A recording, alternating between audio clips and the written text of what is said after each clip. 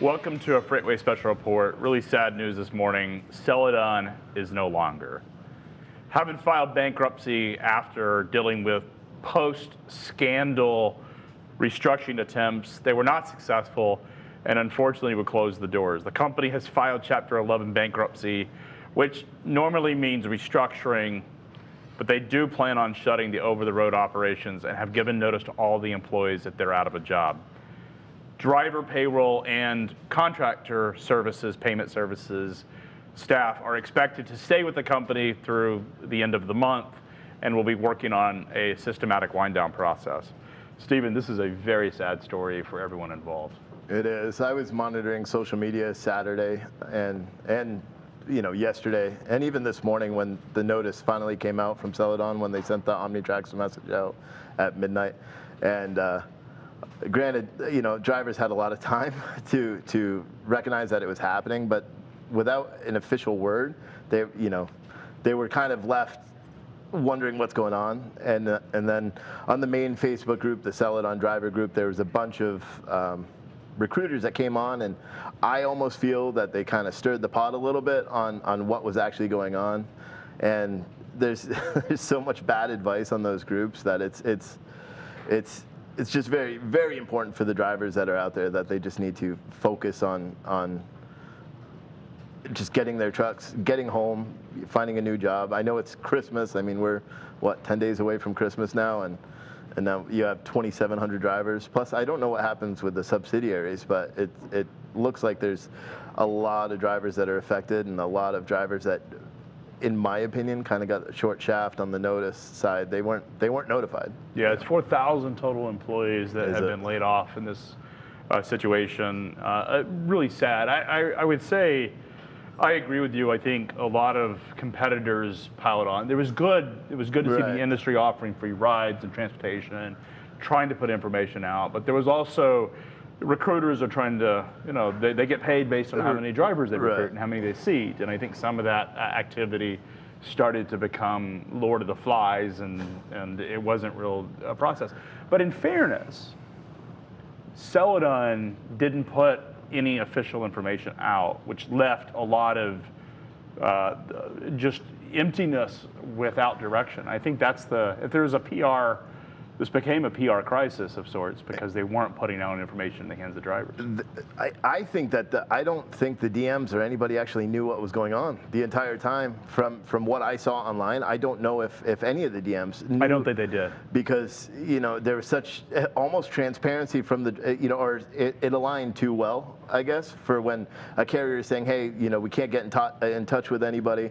We heard on Saturday that the fuel cards were turned off, and there were several reports of drivers that were getting PMs or preventative maintenance and roadside, and all of a sudden TA just said, nope, we can't do it anymore. My understanding is that the fuel cards got turned off because Celadon or because Comdata was not willing to accept the risk of a bankruptcy. Right. There was not a plan to really deal with that. So, or money set aside to do that. Right. One of the banks came in and guaranteed the funds over the weekend, which actually helped. It does. I fielded a call yesterday. Someone was basically sent me a message and said that the carrier authorities were revoked, which it's not. And carrier authority and insurance is not revoked. They had prepaid for their insurance and carrier authority. Well, they're self-insured too, aren't they? Well, but self-insured in a bankruptcy is a problem because then you have this question of who do you sue if something happens. Right. The bigger issue comes down to just the fact that there wasn't a lot of communication. That's the part. So it went for me where Friday night it was the story, Saturday was the story. Later in the day on Saturday is where I started to get really worried about the driver's well-being in this process and the fact that there wasn't a lot of communication because there was just a lot of desperation. You could see it. You could see it on the pages. There were discussions about just wellness and talking about things like, here's suicide hotline just in terms of mental health awareness. Too. And I think that's just a reflection. I mean, driving is a stressful job.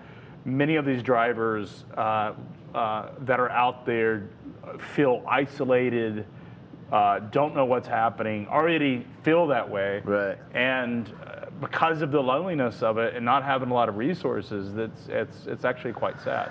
I mean, on a personal level, I took, my son, because I was so, I was at home for the weekend and I was, trying to monitor social media as much as I could, and I was paying attention to what I was talking about it with my wife and everybody, and my son asked, he's like, why aren't they telling the drivers?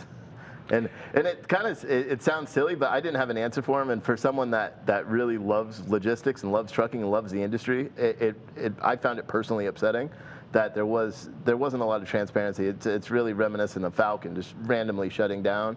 And I don't think the drivers with Falcon had a lot of notice either. They had no notice. Yeah. They basically were finding out Saturday night.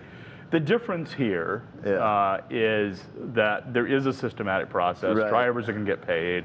They are working to get them home. There are resources set up to assist them in a process. Fuel cards are on, hopefully to get them back to a terminal or even a truck stop. The last I had heard is they were told to go to a truck stop and leave the keys, take photos of it and stuff. The point is you shouldn't ever put your truck on the side of a highway and leave it. You could be held personally responsible if something happens and someone hits your truck. So be sure to protect the drivers on the road as well as yourself by putting the truck into a truck stop or at a terminal. Worst case, if you're not near a Celadon terminal, the best thing that you can do is go to another trucking company that perhaps you're looking to get employment with and ask them if you can park the truck temporarily as this process sort of unwinds itself. Really? I've talked to a lot of carriers over the weekend that said that if a driver was joining them or was inquiring to join them and came into their terminal, they would give them permission to park the truck there and trailer. And frankly, that may be the best spot because those companies don't want to keep it there long term, and they have relationship with the lenders, and they're likely to help get it out to the lenders. There's also a lot of private lots that are advertising that they're more than welcoming trucks to go and store their trucks there. So they can file for a lien after storage aren't paid. I don't know how that works with the BK situation, but I saw several. There was one guy in Southern Florida. He's like, I got 20 acres. I'll buy your bus ticket too. Someone's going to end up with a load full of flat screen TVs or Xboxes that's just going to sit on a lot and not be found.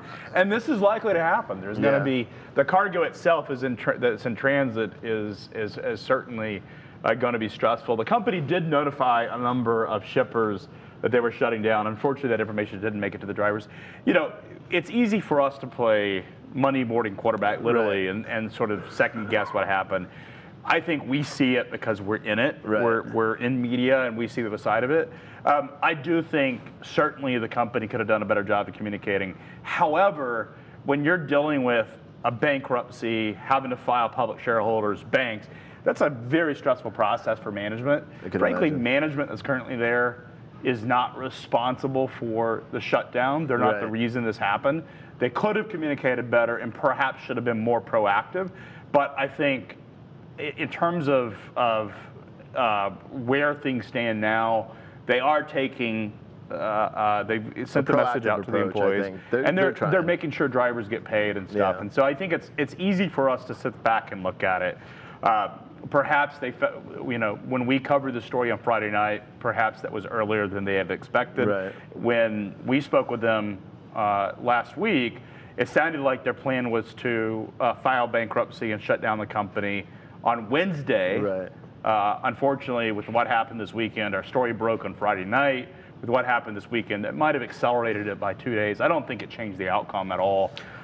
One resource I spoke to at the company had said that they regretted the fact that the story was out there over the weekend. However, in the long run, it probably was better because it's easier. Freight gets delivered on Monday, and there aren't new dispatches going out on Monday. I don't know. It's easy for us to do it. We're going to dive into this story and other bankruptcies, do a deep dive research. There isn't really a playbook for this type of thing in the market, but our research team is going to start to go through all the various shutdowns and bankruptcies and document what's happened and basically provide a playbook. It's not something anyone wants to read or necessarily have to play with, but there are things that companies can do in these situations which make the life easier, because in 6 months or a year, everybody associated with Celadon will be completely out of it, including management. likely including the lenders. And the lives of many will remember how they were treated upon the exit. And hopefully, from today forward, they can all get the resources that they need. I want to remind everybody, there's certainly a lot of opportunities for drivers to get employment. And that's exciting because there's a lot of opportunities for those drivers.